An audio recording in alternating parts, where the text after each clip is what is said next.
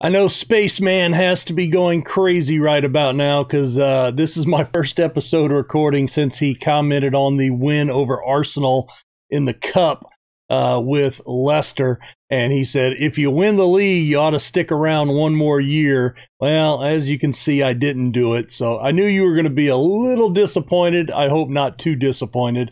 But hey, here we are. So today we kick off our new club, Club 4. We are in the Spanish First Division with Levante. Again, just to recap, well, we'll talk about the recap right after the intro. And then we have transfer news to wrap up, and then our first match of the season.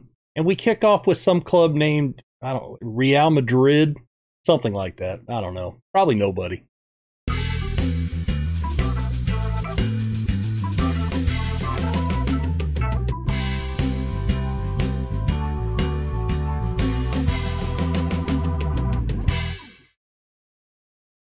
Hey guys, RC here, back with Club 4, episode number 1 with Levante. And as you saw last episode, we have switched teams. We won the treble with Leicester and resigned there at the end of the year.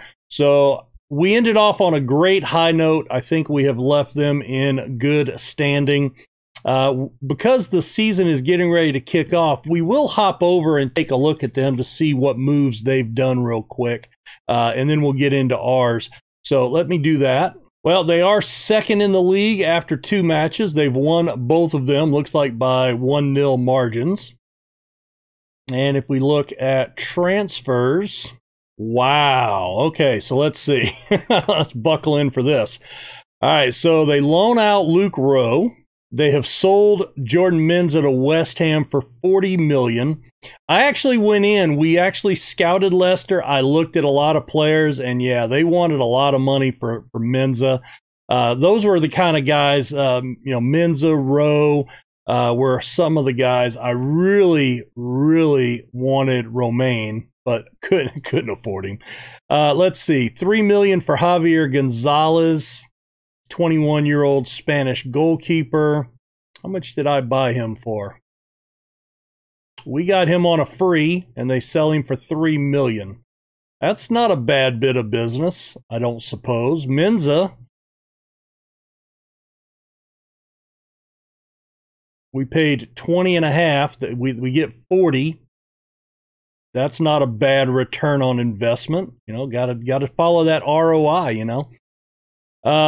Kukelis goes off on loan again. Christian is sold to Millwall for $5.25. So he's only 20.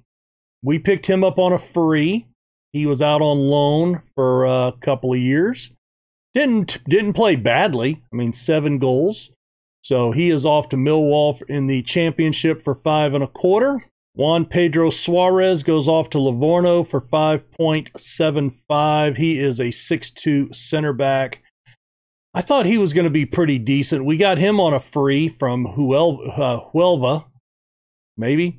Had him out on loan, and now they have sold him on for a nice, tidy sum. Ayari goes out on loan. Yeah, he gets a lot of loan guys. Chiapella goes out on loan again. Christian Freemu goes off for $375. Esser's out on loan. Wow. Falsatini's back out on loan, and Morera, our goalkeeper's out on loan.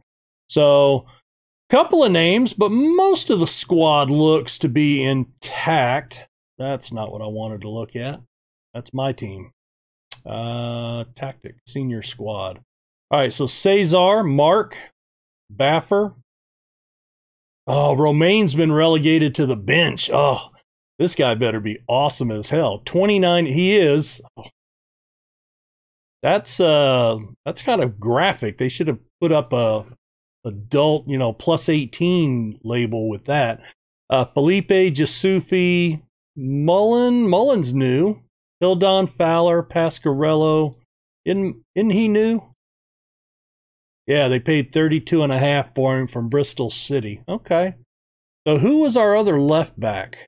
I forget. Kellis, no. McNeil, Wheel. Yeah, we were pretty weak over there. So anyway, few decent looking moves.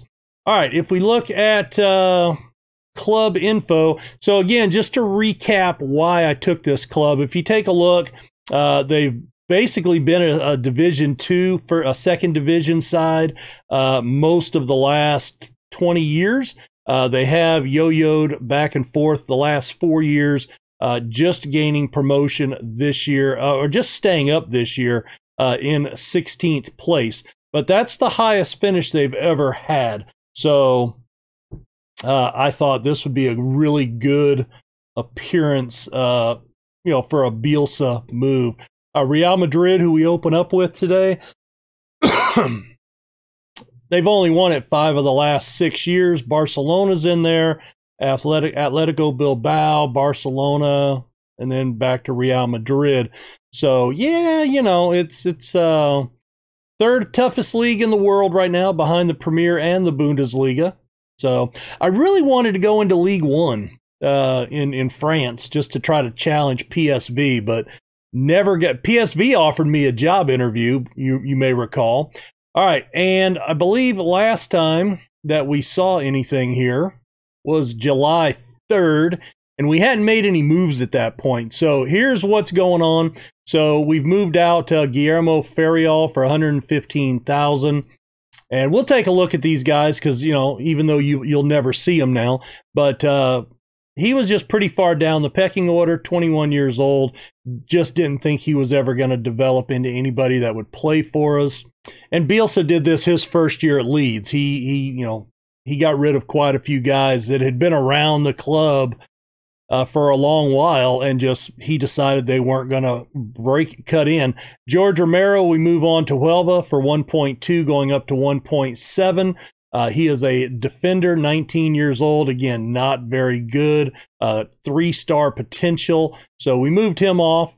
Very good tackling. I think he could have probably done a job for us, but the ability to get some money for him superseded that, since he wasn't going to play very much. Gaetan Peltier goes to Ipswich for $3.8 million. He's a right winger, 31-year-old Frenchman. This was a move for money. Also, he wasn't starting 11, and he was 31. So being over 30, not being in the first team plans, very good, well-rounded when you look at his ratings, but he goes off after only making 15 appearances for Levante in his time here. Mario Diaz is out on loan. Jose Carlos goes off for $450,000. He is another right winger, 22 years old, was a fringe player. Domingo Ruz goes off for $350,000 to Cosenza. Did I pronounce that right? Cosenza. Central mid, very good first touch and passing. Those are usually ratings that I really value, but only 3-star potential, and he's almost maxed out. Wasn't in the starting, he wasn't even in the rotation really. So we move him on, and we loan out Thomas Fazekas. Coming in on a free, Tobias Adamat. He comes in on a free. He's a striker and a right winger. Very good pace. 3.5-star potential, good off the ball movement. Decision making is above average. Technique, work rate's okay. Stamina's really good. And he came up through the Rostock system and was available. So we picked him up for some depth. We also get Patrick Nazdik Ness. And it's funny, I don't know how to pronounce that little B there, but when you click on him, it says Nas. And I think it's Ness, but it might be Nas. But he's a 22-year-old German, right winger, attacking winger, and central mid. 4-star potential, 3-star current, only 22 years old. So this guy would fit into our play the kids philosophy. But he played 58 matches for Mainz, 3 goals there. So we're hoping to get something out of him. He's a good crosser of the ball, so I think he could fit in a couple of spots. And you can see he's played pretty well. 2 starts, 2 off the bench appearances. We also brought in Maxim Buniak on a free from Varzim. He's a left back. Probably won't play center back. His heading's a little weak, but he can, he won't kill anybody crossing the ball. Marking, tackling are okay. He's got pace. So, you know, he'll be depth. He's 18 years old. No great shakes here. Stefan Perne from Guingamp, $6.5 million, $7.25. I think after 50 games is typically what I'm paying. He is our big signing of the season, and he is a goalkeeper, 22-year-old Frenchman, 3-star current, only 3.5-star potential, but he looks really, really good. So he's going to be in the mix. He has started 4 friendlies for us since joining the side. And Thomas Fazekis, who we loaned out, we paid $2.4 million for him. So again, we've already kind of looked at him, but we're going to loan him out, see if they can't help him get a little bit better. And oh, I know what it was. No. It was a loan back to the end of the season. I didn't want to do that, but I wouldn't have paid that much money, but I missed it. That was on me. All right, so we are opening up against Real Madrid today. Let's take a look at the league preview. And we are picked to finish 15th. So not in the relegation, but very, very long shots for a top half finish. That would be Vigo at 50-1 for 10th position. Our top player, according to this, oh, I forget, it's not blue. I actually have to look at the name. Oh, it is in blue. Okay, cool. So we have Szabolcs Kovac, Hungarian center back. And yes, he does look pretty good. 20 jumping reach, 6'4". Guess who we've got on the near post on set pieces? Yes, that would be correct. And Brian Ibanez also, he is a left winger and striker. Pretty talented. 7 starts, 5 goals, 4 assists. Playing pretty well. So those are our top guys. Oh, I'm not expecting much, but we'll see. 3 at the back. All right, so here is our starting lineup. We're going to go with Pernin making his debut in goal. Navarro on the left back. Guerrero will start at right back. Not our normal starter there, but we do have a fitness concern with Garay. Fernandez and Kovac in the center back positions. Santin and Martinez. These are going to be in flux. I'm trying to figure out who where we're going to be best up here. But right now it's going to be a midfield partnership of Santin and Martinez. Attacking third of Garcia, Enrique, and Ibanez with Gonzalez up top. What can go wrong, right? It's just Real Madrid. And as I normally do, we will give the encouragement. Real Madrid's in the white. We're in the red and blue. Looks like we're wearing Barcelona colors, doesn't it? All right. Well, Enrique just gets run off the ball. And, oh, that's not a good debut shot for Hernan as he lets that one in. And we are down 1-0 inside of 2 minutes. That was not great. Enrique got blown off the ball. Santin got blown off the ball. Fernandez didn't cut the angle as Portillo ran him off at an angle, which was a good job by him. Ow. Yeah, I just don't know how this season's going to go. It's not going to go as well as last season. All right, that one's headed clear, but they are right back on it. And, oh, there's a shot off the woodwork. We got very lucky there. And we probably should get destroyed in this match. I'm hoping we don't, but you never know.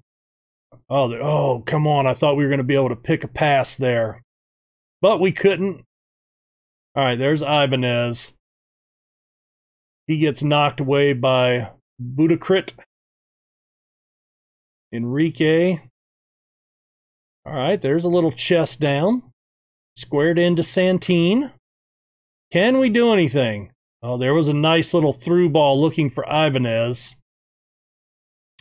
Nothing comes of it. Good deflection by Enrique. Taps it in. Oh, and he misses it. Oh, we need to do better. Let's demand more. We're going to come off of attacking and drop back to positive. All right, there's Gonzalez holding it up. Enrique makes a run. Martinez. Oh, looks like he thought Ricardo was his strike partner. He's like, all the highlight films from RC that I watched, he had 2 strikers. I thought I had somebody up here helping me out. Back post, and it goes off the woodwork. And a deflection on the clearance off of one of their own players could have been an own goal. And we got very unlucky there. Come on, fellas. You know, the rating-wise doesn't look horrible. Oh, Gonzalez picks his pocket. He's on a break, and he puts it right into the keeper's belly. Oh, that was not good. All right, there's Ibanez squaring it over to Martinez. Come on.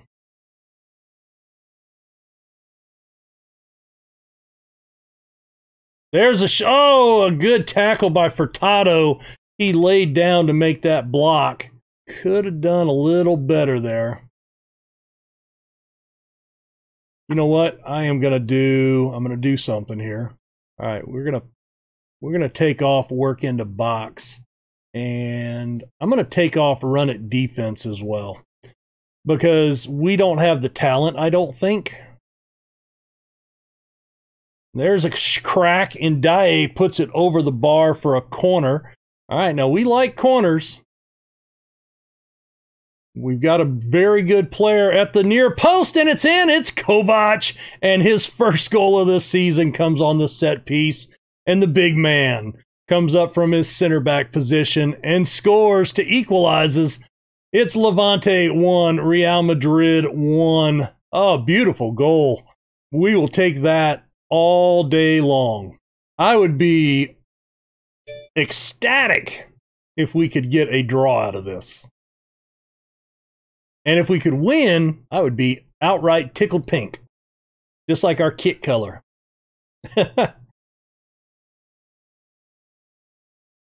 All right, come on. No, that wasn't good. Fernandez gets turned around. Hugo's on the break. All right, Kovac comes in and makes the stop. Wow, getting a lot of junk tweets this morning. Already. It's only 8:20. All right, let's encourage them because they are playing well. That was a little late for that. All right, let's go outstretched arms. I'm happy with your performance so far. Good deal. Let's encourage them again here at the start of the second half. All right, the first highlight is Real Madrid playing it out from the back. Guerrero runs that down. Plays it back to Pernin. We've got a lot of room right there to operate. Oh, that was, using one of my favorite words, that was optimistic. Okay, there's a good defensive header. Enrique plays it through. Gonzalez, oh, and he's just a little slow on the shot. And again, allows that defender to do a slide and knock it away.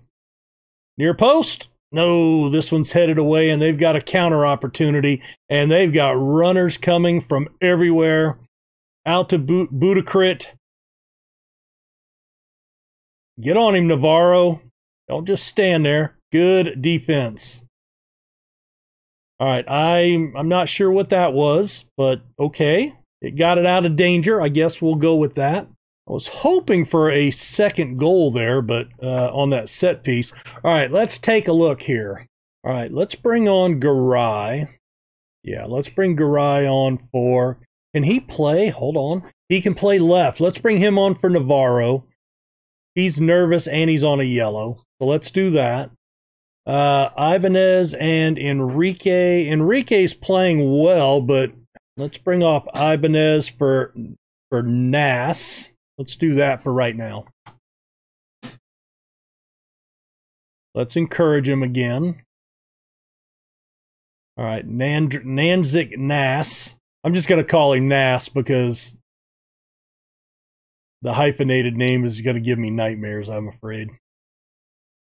All right, crossed in, good header out. Nass is onto it, so there's his first highlight. Can he pick a pass?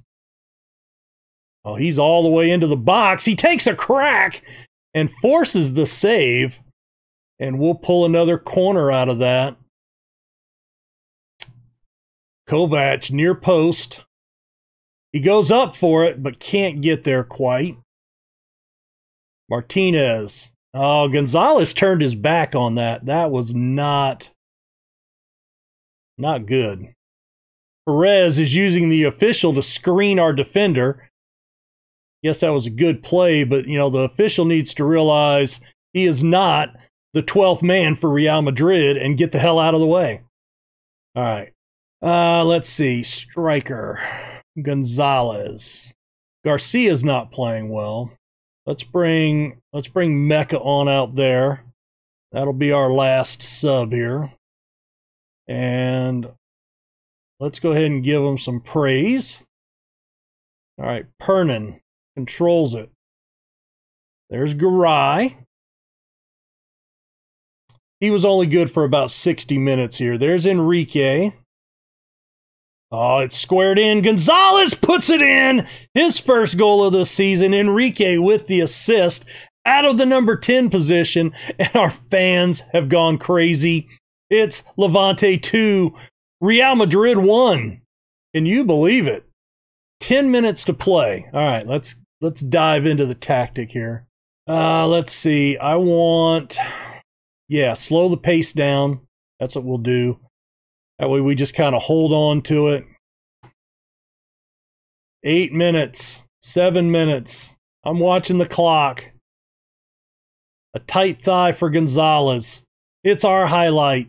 5 minutes of stoppage time. Enrique's on the ball. To Nass. Oh, 1-2, and it's Guerrero! And he puts in his first goal of the season. Gonzalez with the assist. And we are up 3-1 over Real Madrid. Oh my goodness. Let's go to cautious and just see the clock out. 5 minutes of stoppage time. What a first game of the season. And it sees us go top of the Spanish First Division. Certainly not expecting us to end up there. Not expecting us to end up there, but by God, what a match to kick things off at our new club. And Real Madrid's in the relegation. Gotta like that. That is huge. Who's this guy? 20-year-old Algerian. Well, let's go ahead and scout him. He's a center back. He looks pretty solid. Oh, look at the jumping reach and heading. Could you imagine him partnering up with Kovac on our back line? Ooh, that makes me just kind of tingle a little bit. Levante go top of the first division. Gonzalez out for just 1 to 2 days with the tight thigh. Pernin makes his debut. Rough start, but he was solid down the stretch there, and Nass also made his debut as well. Very, very good. Oh, there's the look at the friendlies. Gijon was the one draw that we had. Everything else, we even beat Leeds United 3-1, so that was interesting. Gonzalez, Ibanez. A lot of these we were playing the 4-4-2. So, in fact, it was the 4-4-2 that I played. So maybe we go back to that. Although I can't really fault that. Where do we want to come back? Why don't we come back real, new club, new league, a lot of new players. So how many games do we play here? 38 games. Okay, so that's Premier League. I just really hate the 46 in the championship. Ooh, there we go. Champions League, Euro Cup. All right, so 7th or higher. That's what I'd like to target, but that's going to be tough. I mean, that's going to be tough. I think this year I would be happy with somewhere probably 12th or higher. That's several places above our projected finish. But, anyway.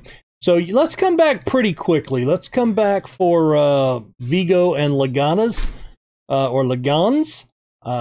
I guess some of these I'll have to figure out pronunciations unless I just don't botch them bad enough for you guys to care very much. But anyway, Spaceman, I hope you're okay with the new club, and I hope you didn't unsubscribe for that. I don't think you would. But hey, big win. That's probably bigger than any first season win we've ever had in FM21. I would put it right there, right? I mean, yeah, nothing wrong with that, especially beating the defending champions. So we'll do that. We'll play a couple more matches. We'll be back for Vigo highlights next episode, and then we'll play Legans on camera. Villarreal. Isn't that the club that I managed? Facilities. Yes, the Ceramic Stadium. I forget them. FM19, I think that was. I think it was 19 that I was at Villarreal. All right, guys, hit that like button. Subscribe to stay up to date for daily Football Manager content. And we'll see you next episode.